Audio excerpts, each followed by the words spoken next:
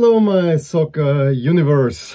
On the eve of the first match of the Women's Euro, I'm proudly wearing my home nation's colors, which is something I usually do not do.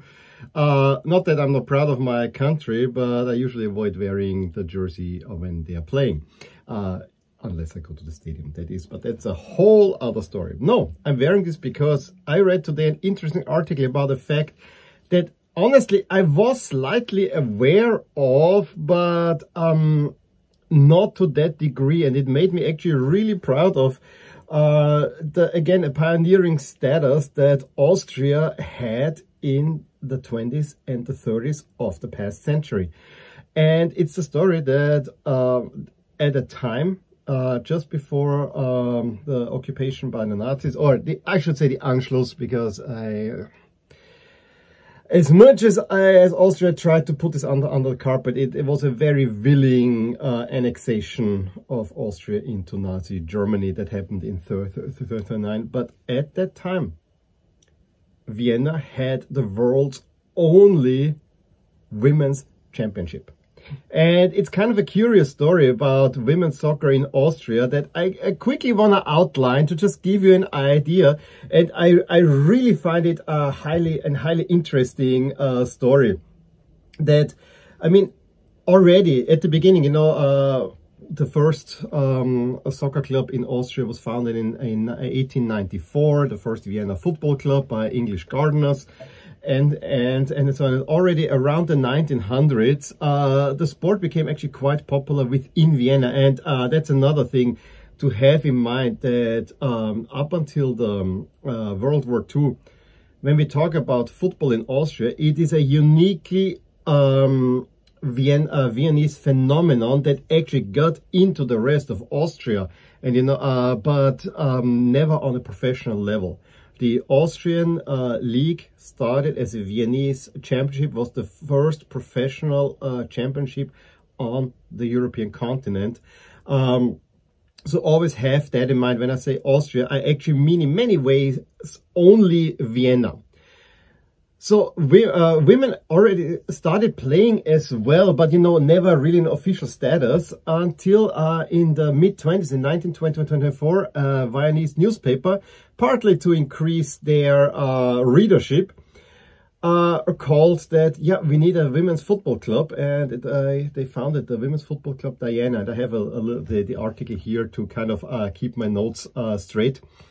And you know, it was a little bit of a sensation. It was a little bit, I was always a little bit also there, you know, kind of entertaining, something to smile for, that the men, the women are playing football. Yeah, cool. It was always a little bit, part there as well. But that was a first attempt, and it was around 40 players, and they were actually coached by the then national team player and even Austrian top scorer Ferdinand Svatoš. So I found this really interesting. However, it did not really last. After half year, the public interest was gone, and it was always about the money. However, come around 10 years later, in 1935, it came kind of back. You know, you had the Wunder Team era, and at that time, Austria was not only a center for Vienna was not only a center for football in the continent, but also worldwide. I mean, Hugo Meisel, and I should do a video on him.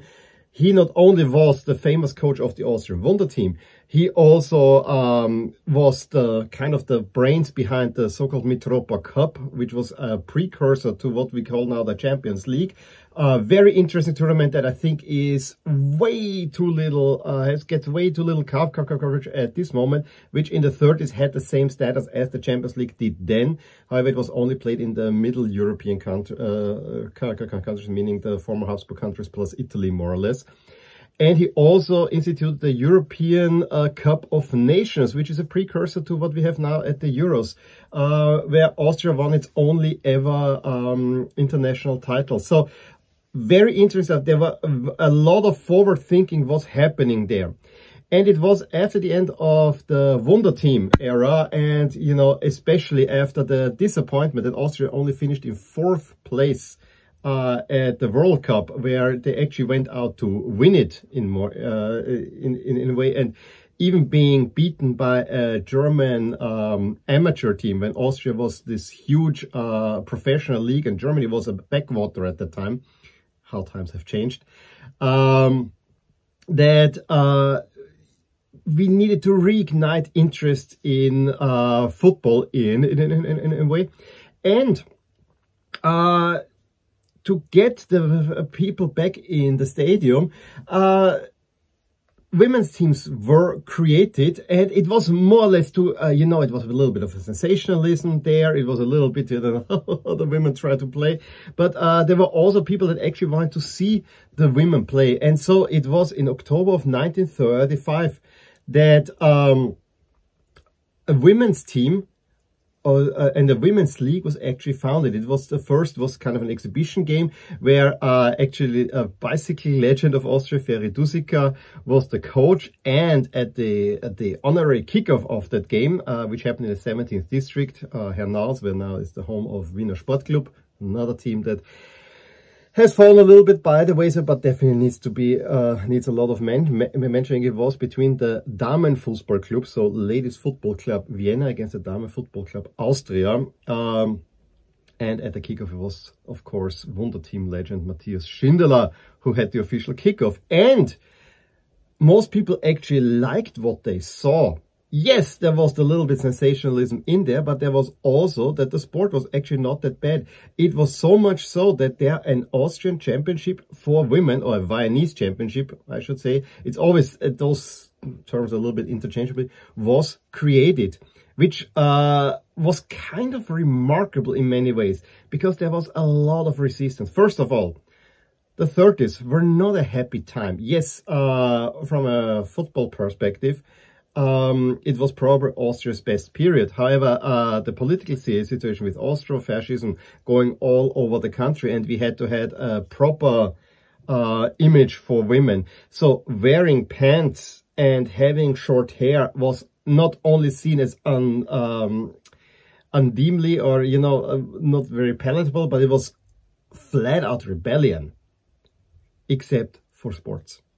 Because the 1936 Olympics were held in Vienna, and of course Austria wanted to perform well, which actually resulted then that even then women could play there, where a fencer won a bronze medal, and then later on even javelin. In javelin, although this would then happen afterward, that a woman there won a gold medal, but this was all based there. You need it in order to improve the image.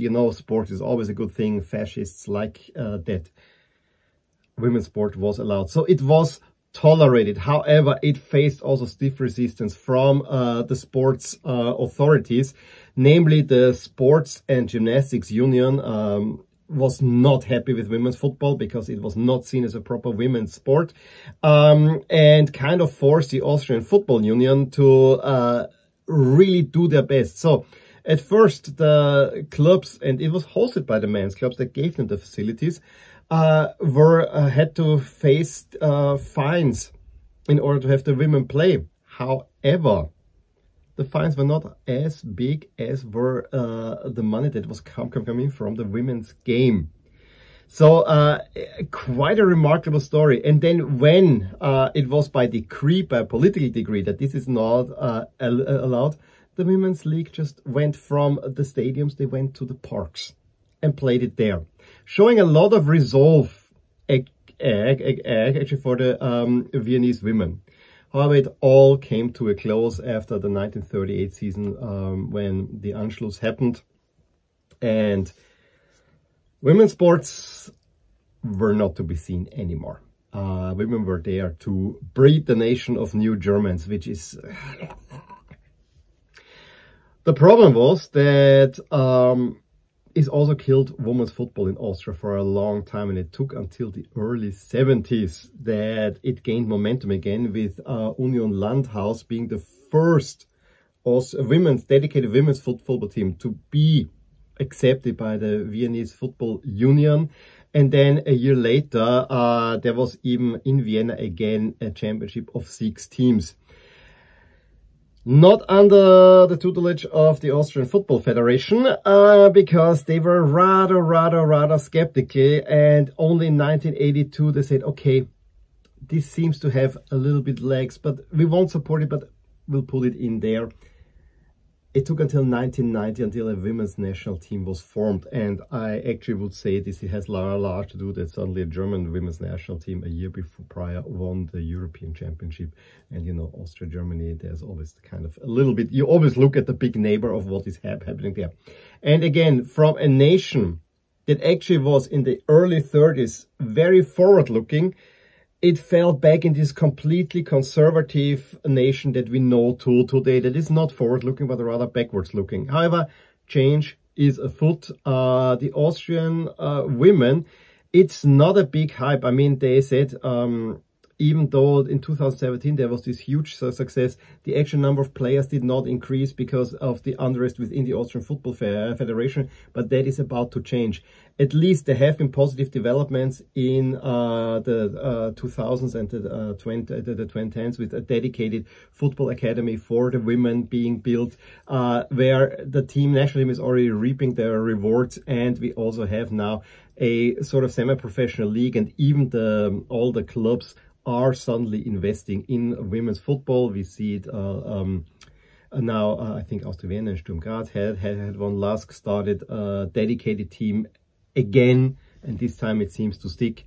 And even Rapid Wien, the biggest club, is now having a women's team. So change is afoot, and the women's team is actually doing really well, as yes, it was definitely an outlier when they reached the semifinals of the European Championships. But at that point, women's football was on everybody's mind because the men's team had flopped at the Euros.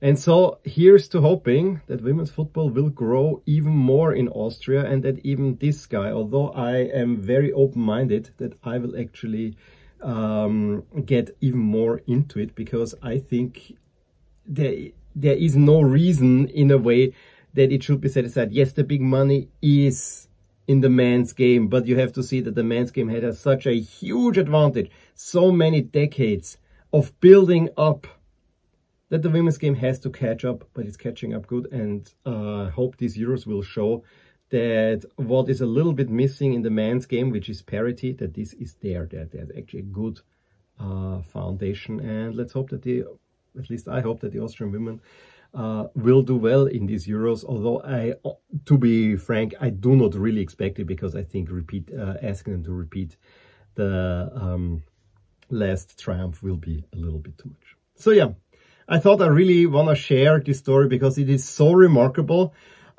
Makes me a little bit proud, but also shows the kind of ups and downs that women had to face in order to get playing. And it's not only in Vienna, not only in Austria, but I would imagine worldwide.